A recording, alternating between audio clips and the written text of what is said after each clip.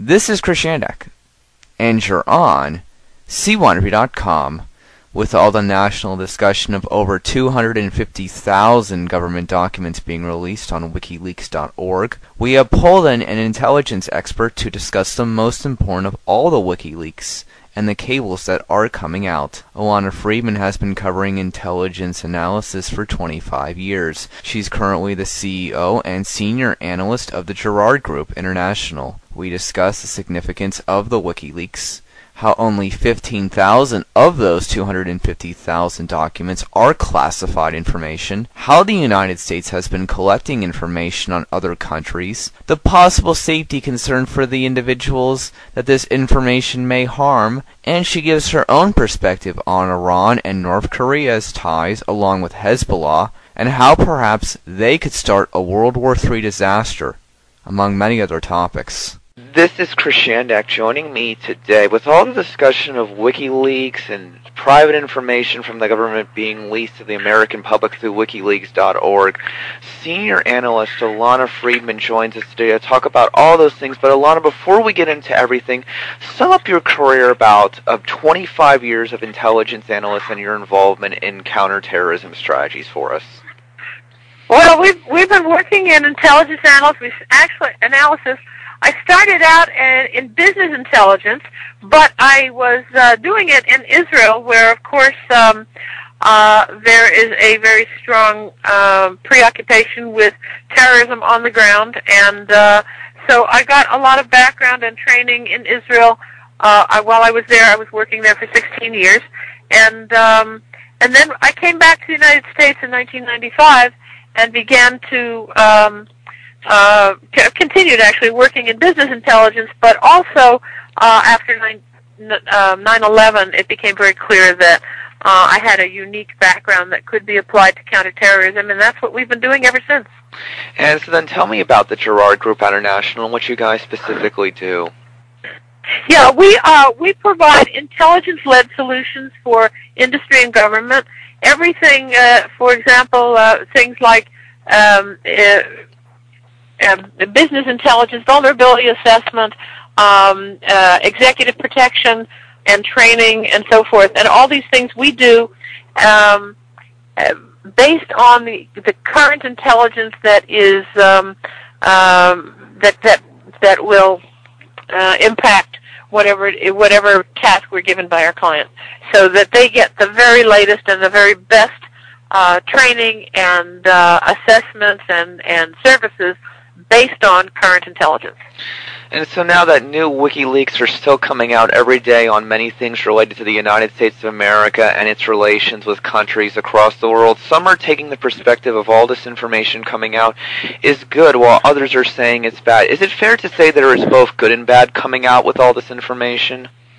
That's exactly what I would say. In principle, I'm against the idea of releasing classified documents to the public. They're classified for a reason, or should be. But when we take a look at some of these documents, it isn't clear, that first of all, they're not all classified. Only a small percentage of them are actually secret documents. Others are either proprietary or frankly not protected. And that accounts for most of them. But some of them, particularly the cables from the State Department, those were classified as secret classification. So, I have questions about that. But when we take a look at this, and we think about our history, where whistleblowers were really key to keeping us kept us taking the high road in our policies and in our both domestic and foreign. I think that there is a role to play for this kind of whistleblowing. So basically, then, the news media has really been making a big deal about all this information coming out on WikiLeaks, but you're saying the majority of this information is not classified? The majority of this information is not classified. I was hoping to find the actual numbers for you, but anyway, there are over 250,000 documents and I think probably about 10% of them are classified. Given all the technological advances in this country and people's inability to keep tons of private information in all aspects of their life private, isn't this really not surprising that these leaks are coming out? It's not surprising, and in fact it's the number is only of the 250,000, only 15,000 were classified secret. So it's a very small percentage. It's less than a very small percentage, and it's not surprising. You know, the internet has really opened up the world of information, and has made accessible to everybody the kind of things that used to be only available to people who had special privileges. You know, so now with 25 years of intelligence analysis, what have you been able to gather so far from the reports and the WikiLeaks that have come out? Well, I think one of the main things is that some of the ways in which we take foreign policy, for example, some of the things we do in foreign policy needs to be reexamined, because we are treating our allies with disdain, and we are and this is coming out in some of these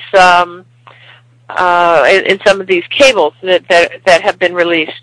We also found out about the issues like Pakistani's nuclear capability. We found out that America has been trying so far unsuccessfully to stabilize the reactors by removing the highly enriched uranium from them, but without much success. We play a lot of foreign policy games with other countries in order to try to the term, I guess, is game them into certain kinds of behavior. We play one against the other. It's not straightforward. It's not honest, and I'm not sure that in some cases it's even legal. Yeah, but from a perspective of the United States of America, is it really that surprising that the United States of America was gathering information on other countries and the people that run those governments? No, it's not surprising at all. Everybody is doing it. It's a little bit hypocritical, because when other countries do it in our country, even our best allies, we take great umbrage and we throw the full weight of our laws against them. But it's perfectly okay, it seems, for us to do it to them, and that doesn't sit right somehow.